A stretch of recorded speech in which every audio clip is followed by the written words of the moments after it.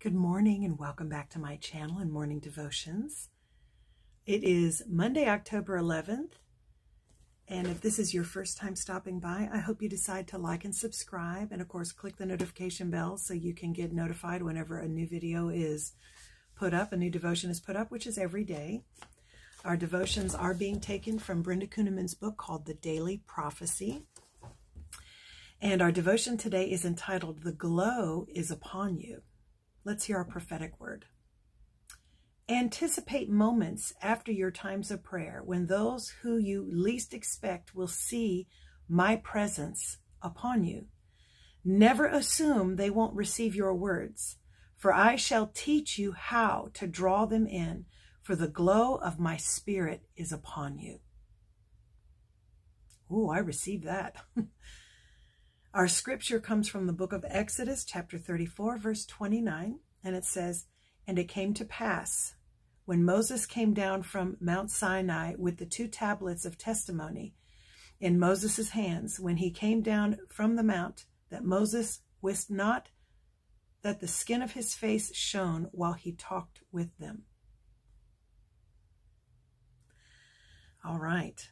And I remember reading that. I love how it's depicted in movies. It looks really, I don't think it looks that way for us, but, I've seen people that have had a glow upon them that is unique. You see it.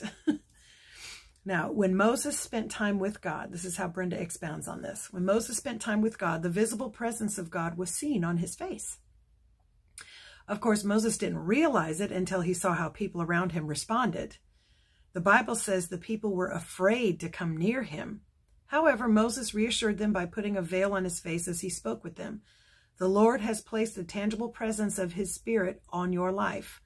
While not everyone can handle the full level of glory that you carry, you need to present it to them in a way they can receive. Moses was wise enough to know that he needed to present the glory in a way that made it a little easier for the people. Once he did that, they came near him again. He didn't apologize for the glory, nor did he explain it away. He just found a way to draw the people in so he could talk with them.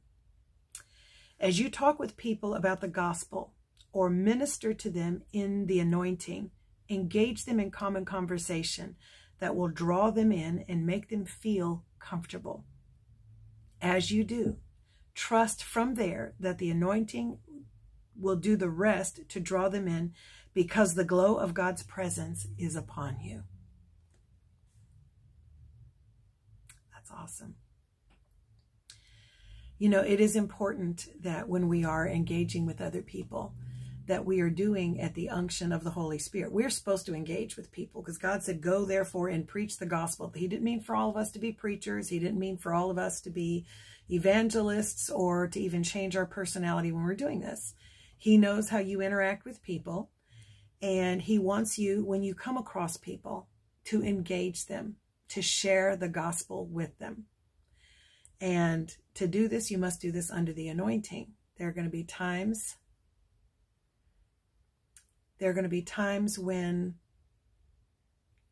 you are really going to feel the urge to say something.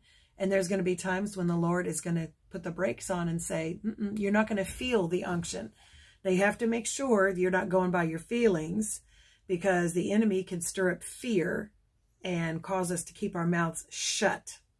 Okay? So it's important that you're following the leading of the Holy Spirit. That's why that personal relationship, hearing his voice and knowing when he's speaking, is where you're going to really need that firm foundation of that relationship, so that you're not causing a misstep or doing something in your flesh.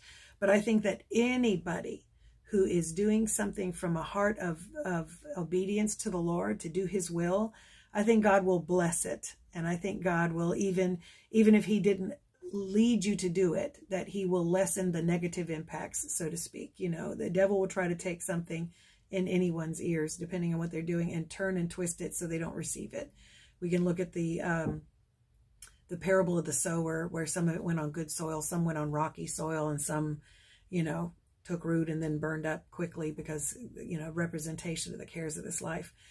So there are things that are going to happen. We just have to be in a place of prayer and obedience for the Lord. But it's important to follow what the Lord is leading you to say or do.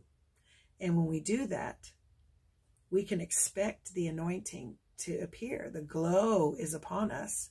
I don't know that I've experienced it where someone has said, wow, what, but I'll receive it.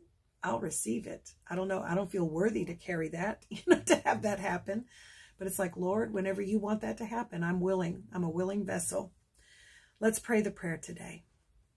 Lord, I thank you that the glory is upon me.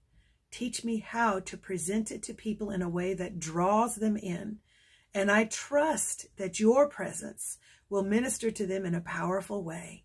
In Jesus' name, amen. Well, I hope that has encouraged you today. I hope that you feel lifted up. God is good, and he is faithful to trust because he doesn't lie. He says it, he will do it. So believe him for that today. Thank you for spending a little bit of your time with me today. Make sure you like and subscribe, and God bless you till next time.